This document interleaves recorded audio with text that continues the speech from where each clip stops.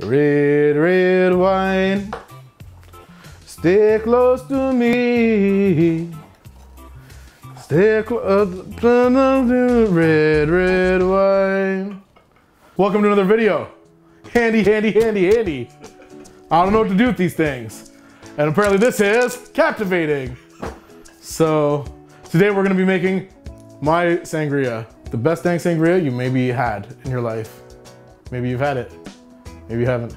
Sometimes you might be doing this in a pitcher, which if I was at home with a few friends, I'd definitely be doing that. But today we're just gonna build it in the glass.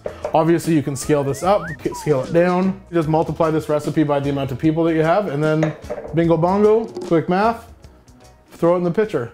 So what we're gonna start off with, we're gonna do a little bit of peach schnapps. In this case, because we're just building in the glass, we're just gonna go with it a ½ ounce because peach schnapps goes a long way, but it adds that beautiful fruitiness that you want with your sangria.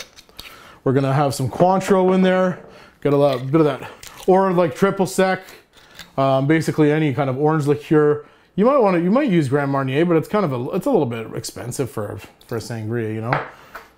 The whole thing about sangria is just making cheap wine taste good, so you don't really have to spend a lot of money on things.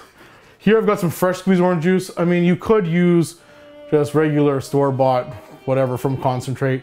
This is much nicer. It's just a little bit lighter and you get the more natural fruit, like the orange juice coming through. I'm gonna throw in 3 ounces. I've got some pineapple juice here as well. I'm just gonna go with 3 ounces. Lovely. I'm gonna add some ice to this before we get too carried away here. This is something that you wanna have a good amount of ice in because you are hanging out. I'm probably enjoying this outdoors, on a patio, a deck, by the pool. You're gonna wanna leave some room obviously for the wine. We're gonna put a little splash of soda water. Some people like to have 7-Up. I prefer it a little bit less sweet, so I'm just using some soda stream. Especially when you're using pineapple juice with it too, because it is quite sweet. You just wanna take it easy on that. I'm just using a cheap Merlot today, something I had. And then we're gonna go ahead and float that on top. And I'm not actually measuring that. I probably used maybe 2.5 ounces. And now we're gonna kind of garnish with some fruit here. So I've got some peach. Since we're using peach schnapps in it, might as well use some peaches because I've got them. Use what you've got around. If you got mangoes, you've got citrus. I've got some strawberries here, so we're gonna, oh, that really kind of mushed a little bit, eh? Cool. Okay, we're gonna use this side of the peach because it's a bit more firm. And I'm just gonna use my bar spoon here. Gonna throw those in. Gonna do a little bit of strawberry. Beautiful.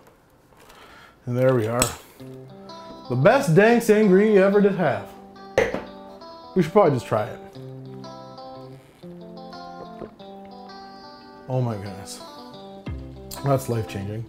Guys, thank you so much for watching. If you enjoyed the video, please hit the like button, as well as subscribe to the channel. We really appreciate that. If you know of somebody that enjoys their sangrias, or if there's somebody that you'd love to share a sangria, not a glass of, but obviously a pitcher of sangria with, share this with them. Thank you so much. See you next week, or in another video.